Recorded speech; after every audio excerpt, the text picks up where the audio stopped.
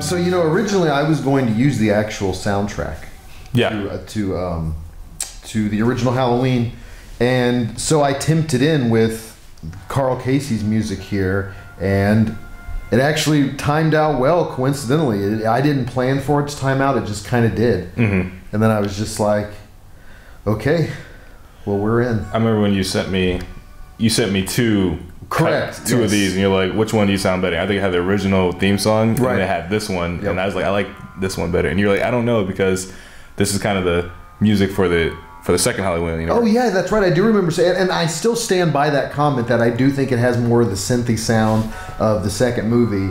But now it's like I've seen this opening so many fucking times that I just can't picture it. I can't picture it with John Carpenter. But I wanted to show you this while I had you. So this shot's actually about 10 years old, and this is the original shot right here.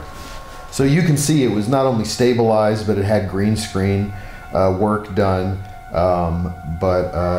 Yeah, this is the exact same shot. I shot that in Louisiana in probably 2013. Wow. So it really did kind of stand the test of time. And this is why I think it is. It's because it was really a shitty autofocus camera, but I think since the pumpkin is the only thing in the shot, it got it to get a really sharp image of just that.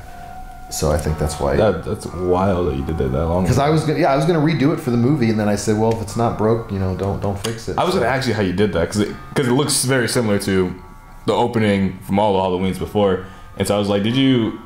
But somehow I knew that you did it yourself. I think I asked you, and you were like, yeah, I actually did it myself. Yeah. I really just did it just to do like my mock opening of it wasn't for the purposes of doing it for a documentary years later. So it just kind of just worked out well. It's kind of like Slumdog Millionaire, where like you have this video clip and you're like, hey, I can use it. And it was like when I shot this originally, it wasn't anything to do with making it into a documentary. So you just did it for fun? Exactly. You just watching Halloween? Well, I mean, you can make the argument I did this documentary for fun. Now, I wanted to ask you about this title. Did you ever notice that I made the title look like a knife? Once you see the white part, that looks like a knife sitting down. Have you ever picked up on that? No. Well, that's why I did that. I had to watch it back again. Yeah, you're like, what? You're like, but yeah, that was the genesis of that. So we actually went to South Pasadena, I think 2 or 3 weeks before Halloween, and just to location scout, just because I didn't want it to be the day that we went was the first time we were there. Yeah. Man, I gotta tell you, I like these scenes between me and you, but they're hard for me to watch, not because I think they're bad, but because I think they were rushed, because we had so many other things to get that day, and especially the hedge scene, and I think that's why I ultimately cut out the hedge scene, is because I've seen the raw footage where we're trying to film it, and people just keep coming up to us, and I knew that was going to happen. Right. But I do feel like it did kind of affect the finished result. Yeah, I think we did this take the most out of everything else. Right. This is the first thing we shot. And it was on a busy street, the train's right there, pedestrians coming up and walking by or talking to us as we were trying to film this. I mean, it was a nightmare. So ultimately what I had to do, I had 2 takes of us going from beginning to end without something bad happening in between that time. So what I ultimately did was I took about 5 different takes of the audio and then just blended it. And so that's why when I watch it has nothing to do with our performances, but the audio is looped, and so it makes me self-conscious that like a technical person watching it would be like, oh, what's this? I actually added street noise to make the looping less obvious. Oh, really? Okay. So the comment I just made about does it look like I'm joking and I have that ridiculous mask on, I always refer to that as my $27 joke, because I bought that mask. Well, actually, it didn't even cost me $27. I paid $27 for it, told the joke, left the tag on when we shot it. I don't know if you remember that, but the tag was still on. And then the next day, I returned it. So, yeah, the $27 joke. I don't know why I talk about that. But, and, this is a prime example of giving the fans ultimately what they want, which is, seeing Michael walk around town with the Steadicam looking shots. That was so fun. So the questions I had prepared, and I'm such a smartass for writing it this way, but it is fun. It's a 2-part question. The first question is, did any fans rub you the wrong way whenever we were filming that day? No. surprisingly or not, I thought a black Michael Myers would have some type of negative reaction. I think people really dug it. Exactly. I remember there's one person who actually only commented. There was one person who commented on my skin color, and it was like a jokey type thing, and I think it was a lady. Yes. And that was the only one. Right. That was it. Yeah. The only people that gave us problems, and you'll see later, is you won't see later, but around the hedge scene, right. The Karen. Yeah. Well, that's in the little making of thing. Yeah. Obviously, I wanted to keep that out of the original. Exactly. Or the finished cut. But that being said, it was a very overwhelmingly positive experience. What David's referring to is when we were filming in this neighborhood, there was a lady across the street who was really like up our ass about what we were doing. And in her defense, looking through the footage, we did have a big ass light out that we didn't even use at that moment, which is kind of funny. And I think we had another piece of equipment out, so it was really kind of ostentatious what I was doing. So I can kind of see why she had that. That apprehension, but and ultimately she is kind of right because it is her neighborhood. But you can't live in South Pasadena and not be aware of the fact that around Halloween time that it gets inundated with fans. Yeah. So Justin Sinif here, I actually did an episode of Lone Star with him where we were in background. Whenever he came up on us on the hedge, I was like, God, this guy looks so familiar. And the more I talked to him, because I remember he had a stutter. I remember during the interview he stuttered a little bit. And I said, that's got to be the same guy. But yeah, really cool guy. Like, really nice for doing the interview. Lone Star, the TV show from like 10 years ago that got canceled immediately? Not Lone Star. Okay. It's with Liv Tyler. I forget which. It's called 911 Lone Star. Is that the show that's on now? That one. Yeah. Oh, I love Liv Tyler. And Jordan here, I felt bad for calling him a fan and an influencer because he's actually a pretty accomplished actor. Like he's done some pretty big sitcoms. Yeah. He does a lot of stand up. And I said, I can change it to actor. And he said, no, I think the influencer thing is funny. So he kind of embraced it. That's good. Let's see here.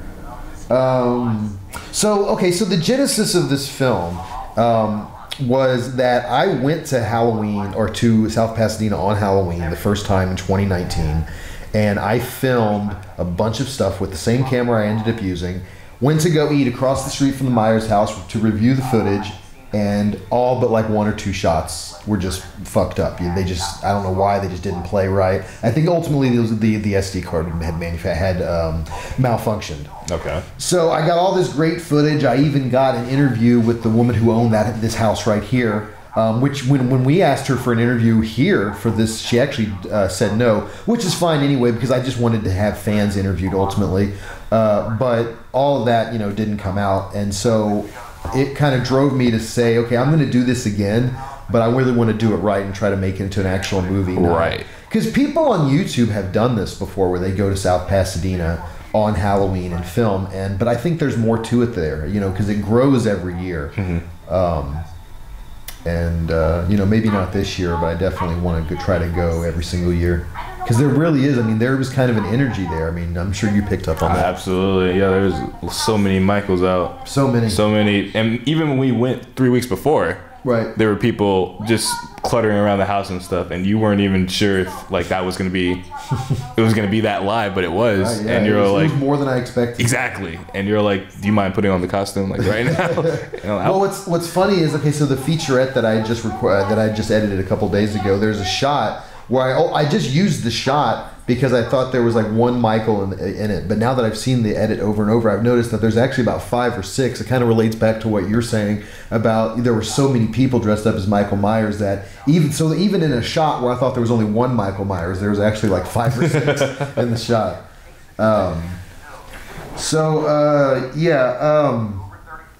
So David and I ultimately got connected because I was working on a true crime documentary, and I hired David to be the reenactor of the actual person who's standing trial right now for this homicide that's like 20 years old. And so that's like my big project that I'm working on right now. It's like a true crime feature, and I'm writing a book about it. But the thing is, the adjudication process is taking so long that I needed a new project to kind of do in between, and that's kind of how Like Michael came to be. Yeah. But that's how I got hooked up with David again, and Good choice. Yeah. Good choice. Yeah. You know, you said you were working on a documentary, and I wanted to comment, still working on it. Yeah, right. Yeah. It is not over yet. We're still. I'm still. I don't even think it's going to go to trial this year. I think I have quite a bit of time. Oh boy. That's more work for me. More reenactments. So this is Tom. Tom was our very first interview. Great interview. Really set the momentum because every interview, every answer he gave was excellent. Same thing with Robert. Tom and Robert have both gave really good articulate answers. Robert's a little bit nuts, man. He's really into Halloween. Like he'll watch the original Halloween 2-3 times a month. So it's Halloween for him year round. Wow. But more power to him. You know, he's 40 years old. He looks about 32. But no, he really embraces the holiday. And you know, good for him. Embraces the shades too. So yeah, so this was Monica and Jared. They were the first couple. So we interviewed 2 couples, and this was the first married couple that we had interviewed, and they were really cool. I liked how they kind of bounced their answers off of each other. Came all the way from Boston. Were they from? No. They actually they live there now, but they were from Massachusetts. They were from Boston, and I think they had only been living in LA for like maybe a year or 2. And it is true with a lot of really effective low budget horror films is that the idea has to be really strong, and I think one of the true things about And you can see even during the interviews, there's people going to the hedge because we're actually a considerable distance away. I think at this point we were trying to get away from that Karen across the street because we like left, came back, and yeah. Yeah, she was eyeballing us for a while, working on her line. I bought specifically. You're the one with the camera. I looked like I blended in because I was in costume and stuff. So I just thought I was just a random fan, but it was just you. Well, it just annoyed me because I would answer her questions, and all it did really was just open the floodgates for more questions. And it's like, if I answer your questions, fine. Like I gave her totally reasonable answers, but she just didn't. She didn't exactly. Yeah. She wasn't having it. So this is our second couple that we had filmed, and I picked them out of the crowd because they were dressed up like Loomis and Lori, and they're really nice. I gotta say though, editing their responses was a nightmare because they both gave very long answers, so it was kind of hard to find a cutting point. And where their answer kind of starts to veer off. But a great interview. Like, they were really nice people. I still talk to them. You know, a lot of these people I still try to keep in pretty good contact with. Really? Yeah. Well, because they actually live here. So they were from Chicago. That's right. But they live here now. So yeah. Yeah, a lot of these people I've been able to, even though some people I had their last names, but some people I didn't. So it's been kind of a nightmare to get to track people down and get people to sign releases. It didn't even occur to me whenever we were filming it to get people to sign the release, just because we were just way too busy. And I don't think my thing with signing a release is I mean, if someone's hesitant, I can't be mad if they're hesitant to sign a release, because I would be just as hesitant. Because ultimately, I don't know what this footage is going to be used for. Shoot, anything to put my face on anywhere, absolutely. What did I sign? Yeah, well, I mean, somebody like Jordan, for example, wouldn't be hard to get him to sign because he's an actor, so he's like, embrace everything, get in as much as you can. It was really fun. Get your face seen. Let's see what else I have. Okay, so the second part of the question was, so the first part was, what was it like walking around dressed as Michael? I think you kind of answered that, huh? Yeah, I had a blast. Man, it was hot in the mask, but just the reactions of everybody, and everybody just wanted to stop and take a picture with you. Yeah. It sucks because I'm a talker, people person, but I'm in character the entire time, so I can't. They're asking questions, and I want to talk. I want to respond, but I can't talk to you. You know what I mean? Right. And I don't want to seem like an asshole, but. And there's something about being in the costume, in the suit, in the mask. There's this energy that you're like being. And I remember I was talking to Jordan afterwards, like, man, you're intense. Like, I feel it. And I'm like, I'm not really trying to be. Yeah. It's just kind of just takes over you. And right. So yeah, that was the second part of the question. Again, I'm just a dick for writing up this, but this is funny. Was it any different than walking around as a black man? I don't know why it's funny. Extremely different. People were happy to see you. Good point. Good point. They actually didn't cross the street So aside to from avoid you. yeah, okay, well, good point. I mean, so were there besides like children? Were there ever people who saw you who were maybe they were afraid of you or just uncomfortable with the fact that you were walking around dressed as Michael Myers? I remember there was a shot in the very beginning when I'm walking past this not old lady, but this elderly lady, and she's not paying any attention to me. And I think that's one of those signs where she's just like, she obviously I'm there. You see me in full costume, but her head's down a little bit. Yeah, trying to pretend like she doesn't see me. That's one of those. See, that's what I like about that shot though, is it kind of looks like she's not afraid of you at all. And that's kind of one of the things I was playing on is that, you know, if you watch any of the Halloween movies when he's walking around, with the exception of a couple movies, when he's walking around, you know, if anybody sees him, they like run away. Yeah. But it was kind of the opposite of that, where people seem to kind of embracing the celebrity of Michael Myers. Yeah, I don't remember any uneasiness from anybody because I can pick up on people's energies pretty well to know like, okay, don't mess with this person or anything like that. Yeah, because they're walking around with the knife. I mean, ultimately the knife broke anyway, so you couldn't walk around with it. Both the knife broke. So we bought, that's my only thing about, I'm glad Trick or Treat Studios watched the documentary and I quoted them. But the only thing I do have to call them out, the knives are only $15, so I'm not going to hate. But I ordered both knives. So there's the Halloween brand knife, which is the big thick one, and then there's the new one that they had when they came out with Halloween Kills. Kills is what we used for this documentary, but the big knife was what we used for the reenactment. Both situations, the knife broke. It broke very easily. And ultimately, the thing about the knife, it's like a knife that you use to take a picture with, but it's not a prop knife that you can use in like a murder scene because it's going to break. In fact, and that's what happened in both cases. In the scenes where someone's getting murdered, the knife broke. You can also attribute that to I want to say I'm rough, but I forget my own strength sometimes, and maybe I'm holding it a little too hard. And maybe I'm stabbing Jordan a little too well, no, rough. I've seen the raw footage, and really it just kind of drops from your hand and just kind of cracks. Right. So I don't think it was the way you're using it at all. I think you know. And again, this is just giving fans what they want, seeing someone get. I mean, that's why you watch a Michael Myers movie. He was so down to do that. Oh yeah, he loved it. He was so happy. And then the look back. If you watch, he kind of looks back at you. I love this right here because that was that energy I was talking about. People just kind of like, so they just crack. They just like they can't. It's too intense for them apparently. Well, some stuff like this kind of made me nervous when we were filming this, especially. Okay, I wanted to bring this up. I was very nervous about filming this because I didn't know if this guy was like some kind of timid guy that didn't like being touched or what was going on. And you guys are okay right here, but when you actually started strangling him, I was legit nervous. Because look at his initial reaction. I'm like, is he... I thought it was a woman at first. Look at his long hair. And I was like, watch where you're putting your hands, man. We don't want to be Me Too'd. You know? But ultimately he was kind of cool with it. So you know. I picked up on his energy. He was playing along. That was like that. You only got like a few 10 seconds of it there, but we were doing that for a while. Just staring at each other from across the street, tilting the head back, and we're just playing with one another. So you'll see she's a cutie. You'll see in the previous shot one of Brian's cousins. We interviewed Brian, but I ultimately cut his interview from the now 26-minute doc. So it was originally 33 minutes. But I felt like some answers were kind of just a little too fatty, so I just wanted to cut it down. And ultimately, I don't think people are too big a fan. I mean, a lot of the fans who were in the doc that got interviewed wanted it to be like feature length, and I said I could have made it feature length, but I think it would have just dragged on. Right. I really wanted it under 30 minutes, and in fact, there was a festival I was entering where that was a requirement; it had to be under 30 minutes. But ultimately, I would have done that anyway.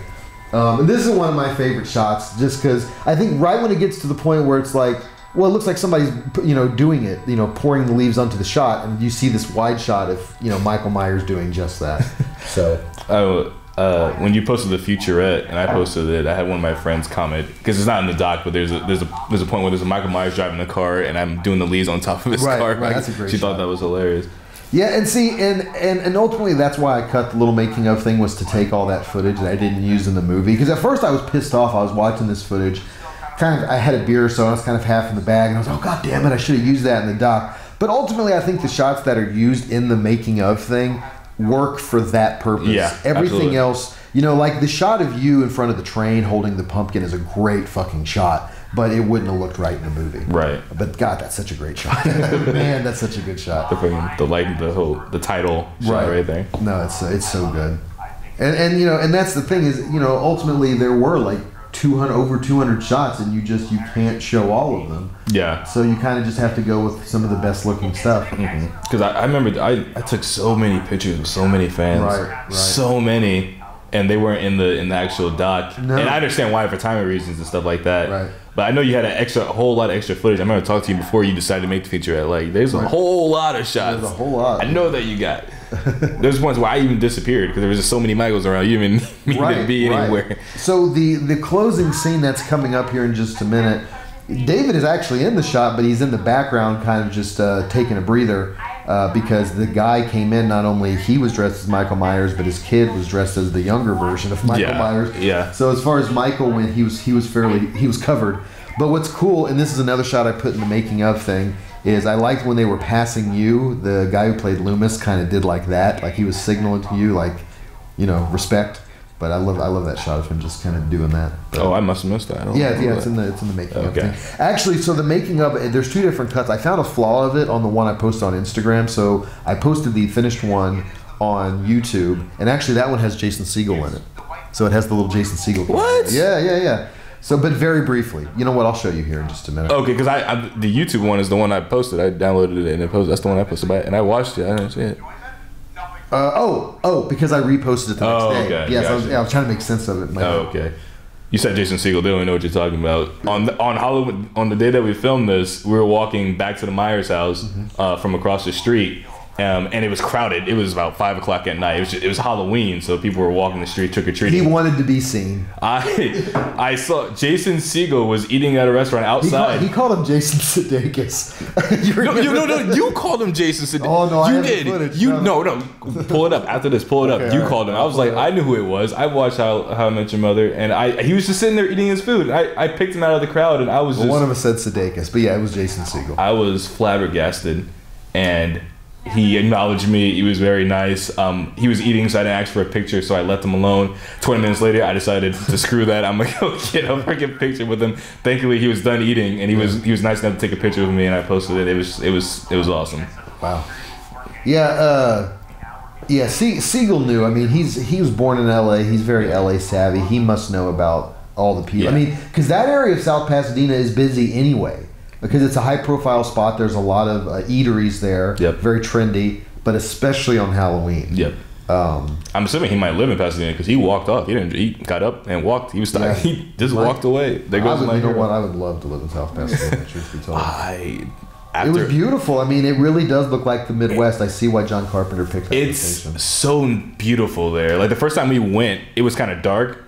It was because we got there a little late. Yeah, but I remember like this is actually nice, and then we went again for Halloween. I'm like, this. It was beautiful from the moment. Yeah, and I'm like, ever since then, I've been saying, yo, Pasadena, that might be the move. That might be the next move. So ultimately, what I want to do with these film series, depending on if this movie, gets into festivals and does well or whatever, I would, obviously, yeah, I would love to make another one. Fingers crossed. I would love to make another one. But the idea I had recently was instead of calling it Like Michael 2. I think it'd be kind of a neat idea just every year to make one, but just call it Like Michael. Like don't call it anything else. And I know that might confuse people as well, which one is which. But I think ultimately, if it took us 5 or 6 times before we made a really, really good one, I wouldn't want it to be hindered by the fact that it was like the 5th or 6th one. So horror films have kind of a stigma for if they make a bunch of sequels, by the time you get to the 5th or 6th movie, no one's taking it seriously anymore. Okay. And so the logic behind just calling every one the same movie, like the same title, would be to give each one its own chance of because none of the movies would be connected. Like it wouldn't be the same people. The only commonality would be it'd kind of be like Star Wars. They all start off the same way. South Pasadena, Halloween Day. And I think ultimately, if it was ever embraced by fans, the way they'd be able to differentiate each movie was they would refer to it by year. So this one would be referred to as Halloween 2021, which would actually be my ultimate dream if people ultimately refer to these movies as Halloween and not Like Michael. But I like Michael. I really like the title Like Michael. As soon as you told me the title, I was like, what? It was like the first time Ice Cube heard NWA. He was like, yes, that's the name. That's what we're using. That was, I was like, okay, I'm down. My name is V, from Chicago. Okay, and all that talking, we've actually reached the end of the film, and I thought about doing, we're at the end. I thought about doing a closing credits. But there's never a lull in our conversations, David. I think we're very good about keeping the conversations going. I thought it'd be better instead of having closing credits, we just had each person kind of say who they were and where they were from. Yeah. And it wouldn't be that long of credits anyway. Well, no, you're right. And I think the credits, the original credits, I think were 2 minutes because the thing I went against ultimately was showing people, and I did it for a couple of people. I showed people that weren't actually in the documentary, just for whatever reason, and I kind of rearranged these from the original cut. But I love this kid at the end. He's, dressed like little Michael. Yeah, it's great. Because it's just so candid, because people really do forget that there's, I guess because cameras are everywhere now, that people really do forget they're being recorded, and I just love it when he says, like, Mommy, can you fix the hair, please? And they're just, it's just a very, like... Well, he has that Michael Myers 2 shot in both eyes. Right, yeah, he certainly does, yeah. I have complaints about that movie. I'm not crazy about that mask either. Yeah, it's so... obviously different from the first. Well, I wasn't crazy about the mask that you wore, just because, again, with Trick or Treat Studios, I don't think for like an $80 mask. I think I got it on Amazon for $50, but if you went and got it at like a Spirit Halloween, it was like $70 or $80. And I think the hair was really patchy. On the white, there's a big. It looked like Michael kind of like was going through chemo a little bit. So. Anyway, that's the end of the movie. David, anything you want to say before we wrap No, up? Thanks for watching. Thanks for watching. We had fun. Whoever did watch, if you have watched it in its entirety. Just us repeatedly. Thank you for doing that. Thank you for sitting through a 27-minute YouTube video. You're a very nice person.